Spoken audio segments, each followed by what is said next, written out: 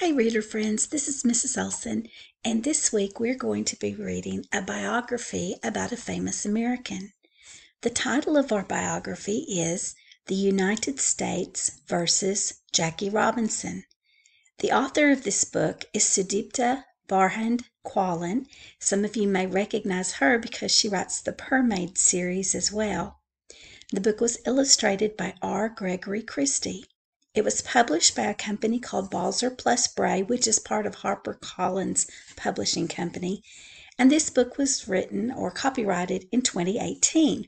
This book is one of our Arkansas Diamond nominees this year, but before we start reading it, we need to go back and do something real quick.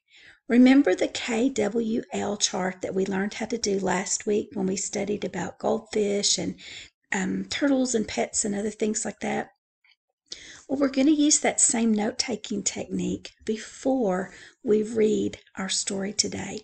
The instructions say, before reading the biography, number 1, add a note to tell what you already know about Jackie Robinson. So in this column of our note-taking chart, it says, I already know, and you're going to make a text box and type something here. Now, perhaps you have never heard of Jackie Robinson. That's okay. You can still look at the cover of this book because I'm going to tell you something important. This is a picture of Jackie Robinson. So just from looking at that picture, what can you tell about the man? Type it in this column. If you already know some facts about Jackie Robinson, tell me what you know. I'll be interested to hear.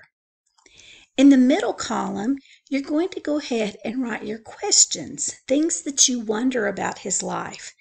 If you know a little bit about him, maybe there's something you've always wondered about. If you don't have any idea who this is, that may be your question. Who is this guy? Why is he important to American history? Maybe you can come up with your own questions. After you finish these two columns, we're going to stop with the chart, read the book, and then number 3 says, after reading, I'm going to come back, add notes about the new facts that you've learned. All right, so stop for just a minute, go to your template, add the things you know, add the things you wonder, and then come back and Miss Olson will be ready to read.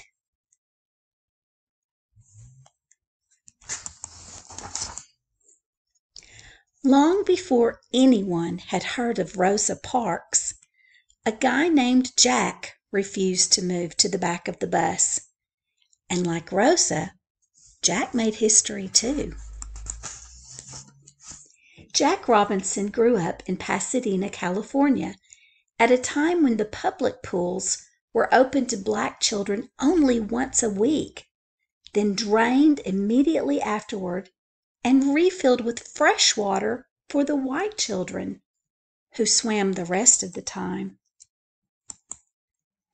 Segregation was the reality of American life. Most white people would not share schools, restaurants, bathrooms, water fountains, or seating areas with black people. White lawmakers in the South actually passed laws requiring black people to stay away from places that were labeled whites only. As the only black family on their street, the Robinsons were not welcomed by their white neighbors.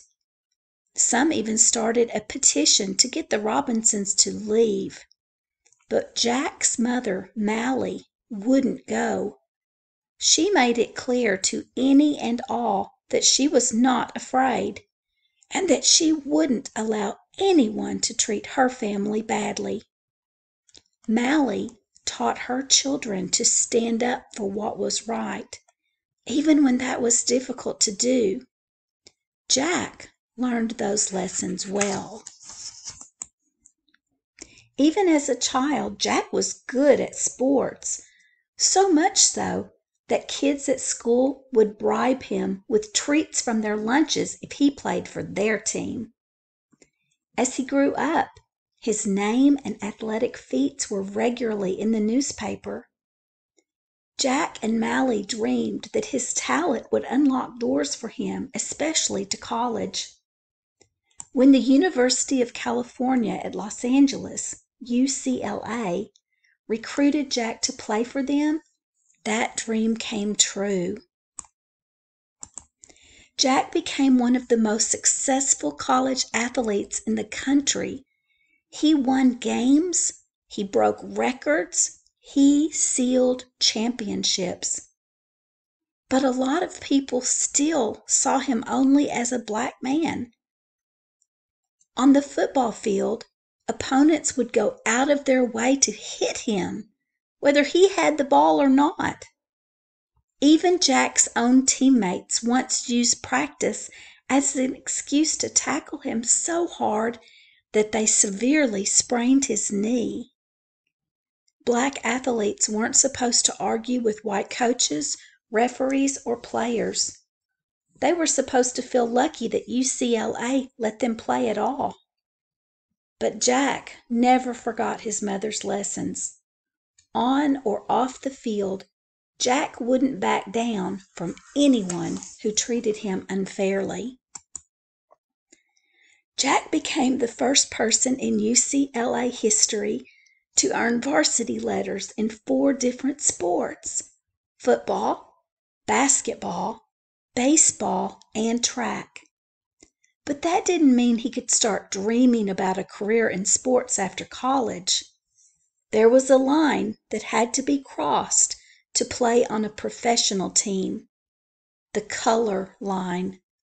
White athletes could be professionals, but no major team would hire a black player. Jack couldn't bear to pursue a dream that would never come true, so he left college without graduating and looked to get a job. Not long after, Pearl Harbor was attacked and the United States entered World War II. Americans from all walks of life, including Jack Robinson, answered their nation's call to defend freedom around the globe.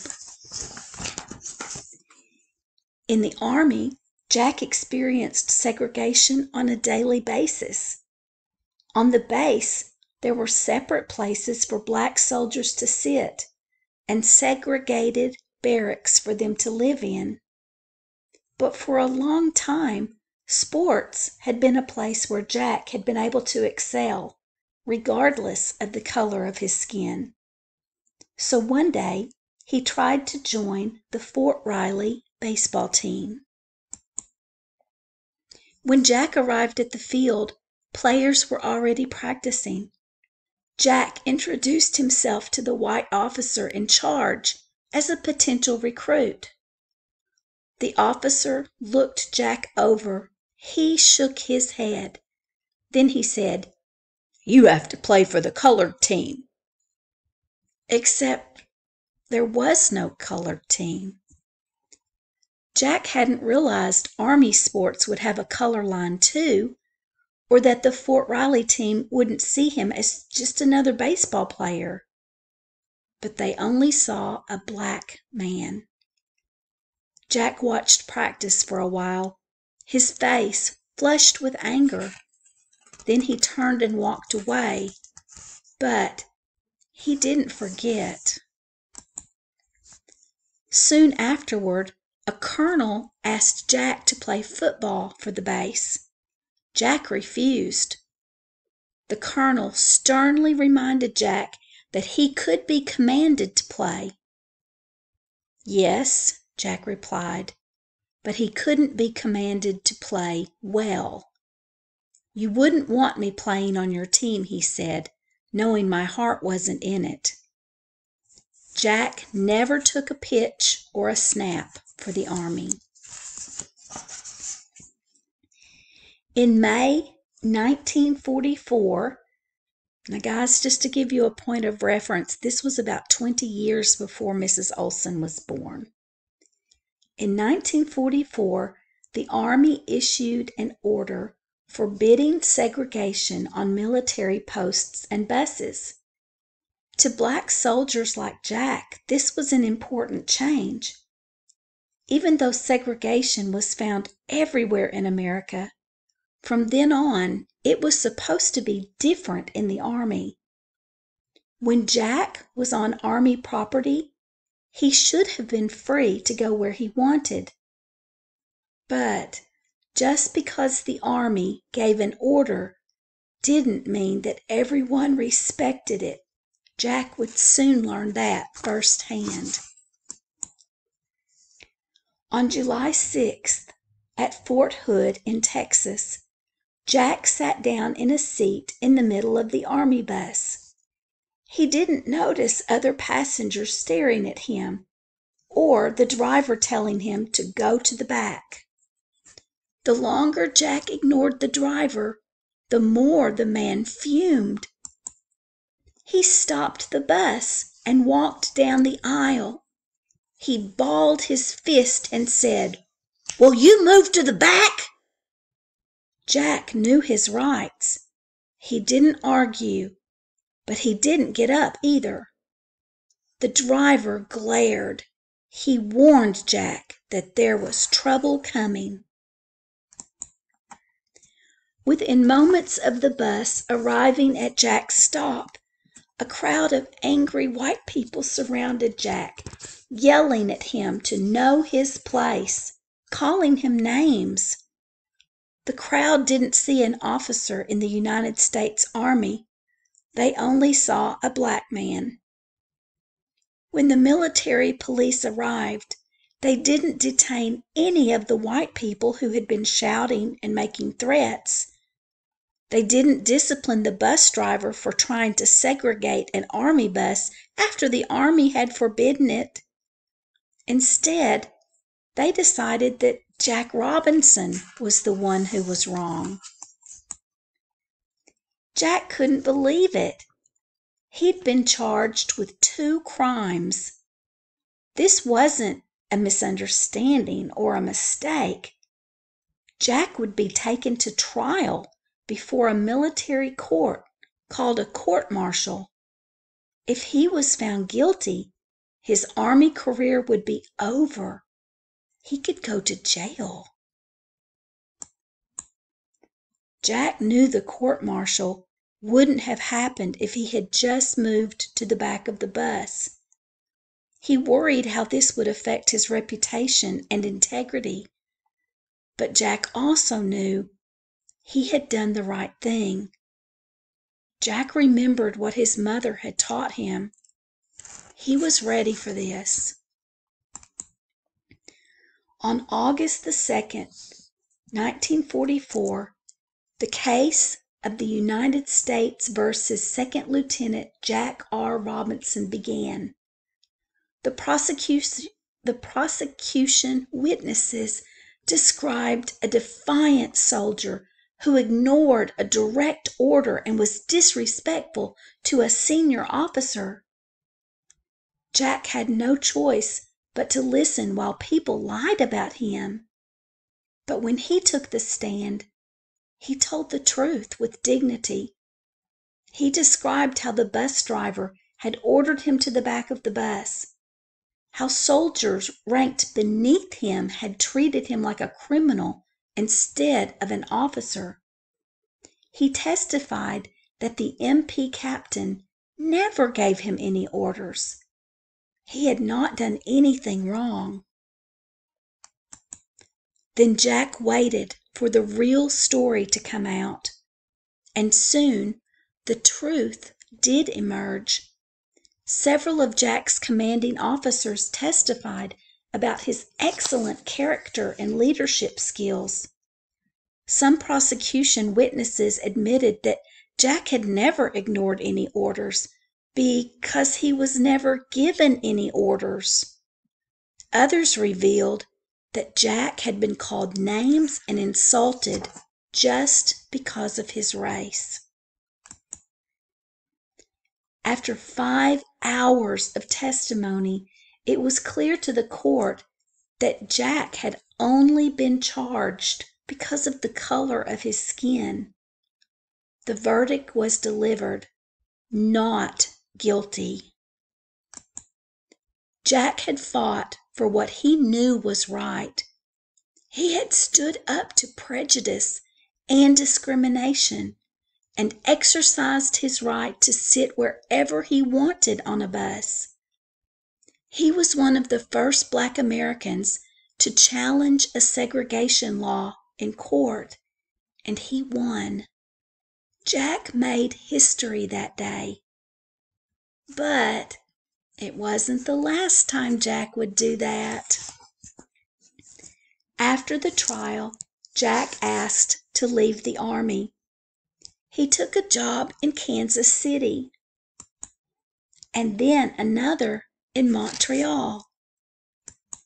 And in 1947, Jack went to work in Brooklyn, New York.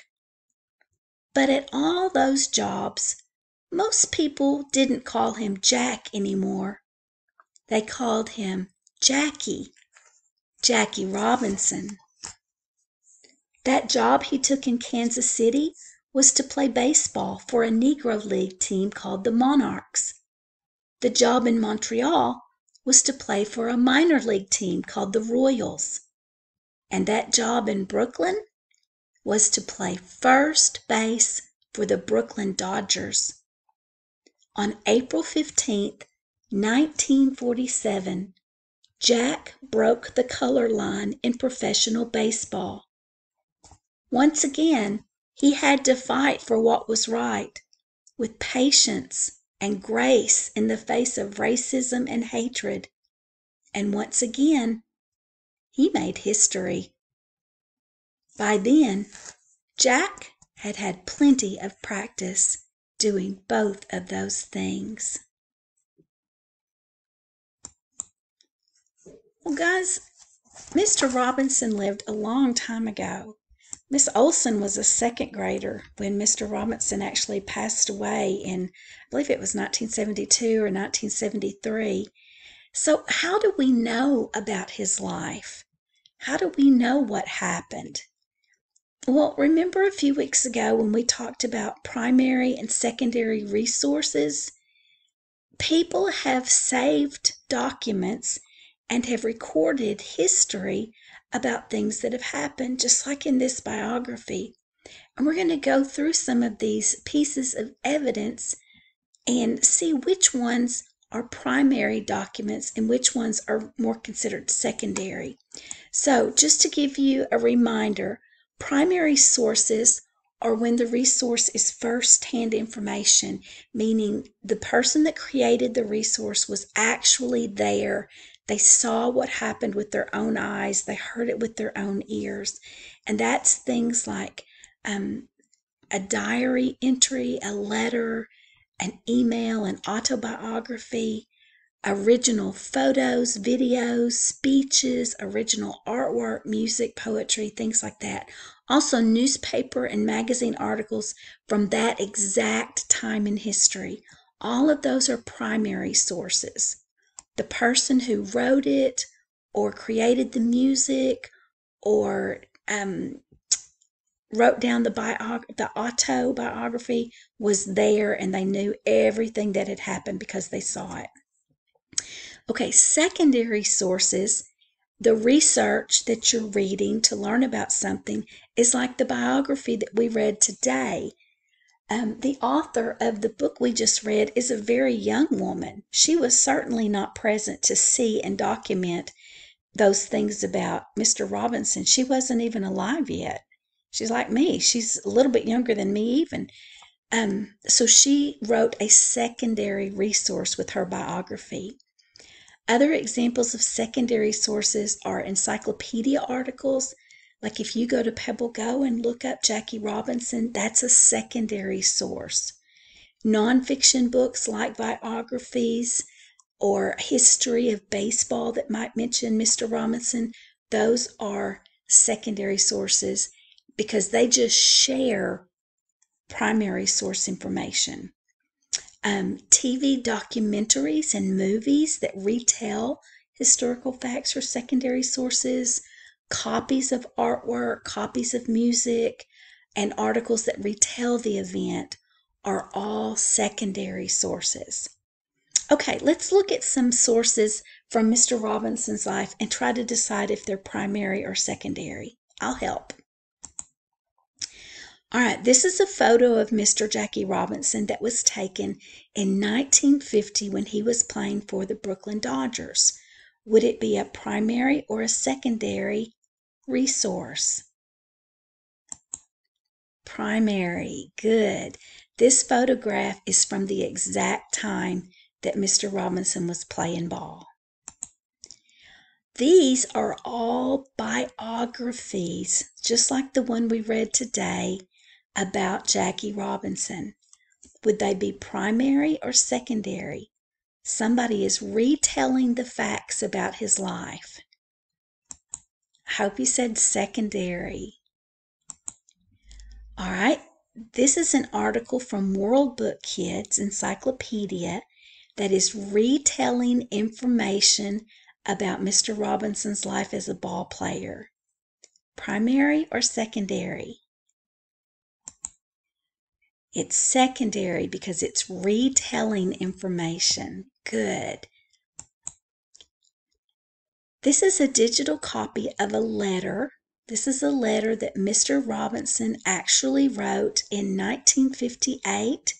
He wrote it to President Eisenhower about the Little Rock 9 crisis that was going on just 30 miles or so from here, and a terrible time in our history when some students were not allowed to go to school like the United States had ordered them to be able to do. And Jackie Robinson was writing a letter to the governor of Arkansas, or to the president, telling that the governor of Arkansas was not doing the right thing. So would this be a primary source or a secondary source? Mr. Robinson actually wrote about what was going on in history. So it would be primary. This is a telegram that Jackie Robinson sent to President Kennedy a little bit after the episode in Little Rock happened. And this time, someone had been murdered, and Dr. Martin Luther King was planning to attend the funeral. And Mr. Robinson was very, very worried about Dr. King's safety, and so he wrote this telegram to the president asking for protection for Dr. King. All right, would this be a primary or a secondary document? Very good. I hope you said primary because this is from that exact time in history. Good job. All right. These are books that we have in our fiction section of the library. They are historical fiction, but they are just based on the life of Jackie Robinson. None of these were written during the time that he was alive. They were written between 1999 and 2017, so Mr. Robinson had already passed away. Do you think they would be primary or secondary? All right. They would kind of be secondary because they're historical fiction. So there will be facts that are true about Mr. Robinson, but we wouldn't want to use fiction books for research because fiction books have made up things in them too, don't they? So the real facts about Mr. Robinson would be mixed up with things that just make a good story. So we'd have to be really careful about that. All right, this is a newspaper with a photograph and a caption from October 11th, 1939. This was back when Jack Robinson was still in college, and it's telling about some of his success on the football team. So would this be a primary document or secondary? That would be primary because this picture was taken and this newspaper was made way, way back, right when that was actually happening. All right. This is a Brain Pop video about Jackie Robinson's courage and perseverance. So if you went to the Brain Pop website, you could click on this video and watch it. It's retelling about his courage. So would it be primary or secondary? right, that would be secondary because the Brain Pop people weren't there to see this happen. They've learned about it from research and they're retelling what they know. All right, boys and girls, this is an autobiography. It says My Own Story. It was written by Jackie Robinson about his own life. All right, it's telling about his first season in Major League Baseball, and in the book, he's writing stories about the things that he personally had to face, many hardships of other players and fans that were really, really mean to him during his first season. So if it's an autobiography and he wrote it about his own life, is it primary or secondary? Good. I hope you said primary. Are these getting easier for you? I sure hope they are. All right, this one is from a website that has famous American speeches recorded. And if you click on this little audio button down here, you will hear the speech that Mr. Robinson gave on the day that he was inducted into the Pro Baseball Hall of Fame. This was on July 23rd, 1962, and this is his voice as he was giving his speech. This happened 2 years before Miss Olson was born. So is this a primary or a secondary resource if it's his voice making the speech? Tried to give you some hints there. That one's a primary source. All right, and then finally, this is a movie. The movie was made in 2013, and it's said to be inspired by the true story of Jackie Robinson. All right, see those words, inspired by? That should give you a hint that it's not the exact true story, it's inspired by. A movie review about the film says, there are elements in the movie that are invented. So we know that this is not a true story, but it's got true facts in it. So would this be a primary or a secondary document? If it's retelling, but it's not even all true facts, it would be secondary. And to tell you the truth, Miss Olson watched this movie just the other night, and it was a really good one. So that might be one you want to ask your parents about if you're interested in Mr. Robinson and interested in baseball. It's got some language that's very, very sad and troubling, but it also tells the story of Mr. Robinson's courage and how he faced a bad situation and came out a hero. Yeah. Okay, now that we have talked quite a bit about Mr. Robinson's life, it's time to go back to your KWL chart and finish this last column. Hopefully in our biography and in the other things that Miss Olson showed you about primary sources, you've picked up a couple of new facts about things that you have learned about Mr. Robinson. Maybe you were able to answer the question that you wondered in the middle column. But even if you didn't get this question answered, tell me a couple of new facts, things that you've learned. Okay, so that's it for me. I'm starting to lose my voice, so we ended just in time.